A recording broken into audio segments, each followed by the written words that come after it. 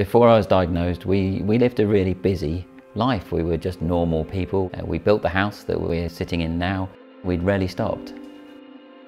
I was diagnosed 5 years ago, and it came to me a little bit out of the blue. I did have a suspicion that it was going to be motor neuron disease. I didn't really believe that until they told us. And then it was like being hit by a bus. I was told by the neurologist, she told me that I had a matter of months at worst to live, some years at best.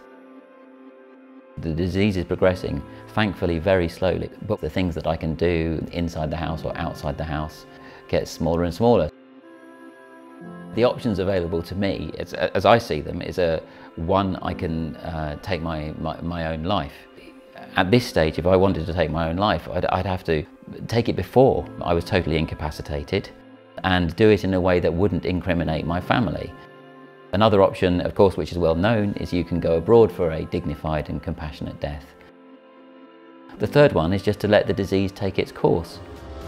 We would like to overturn the blanket ban on right to die in this country because we believe it contravenes my own human rights.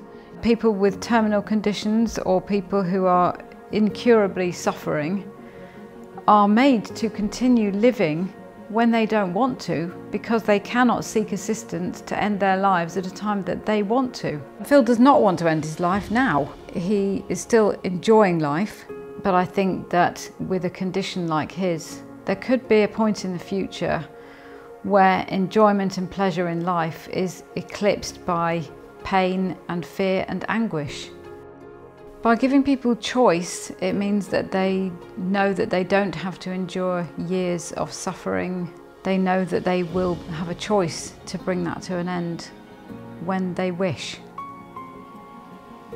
It's as simple as that.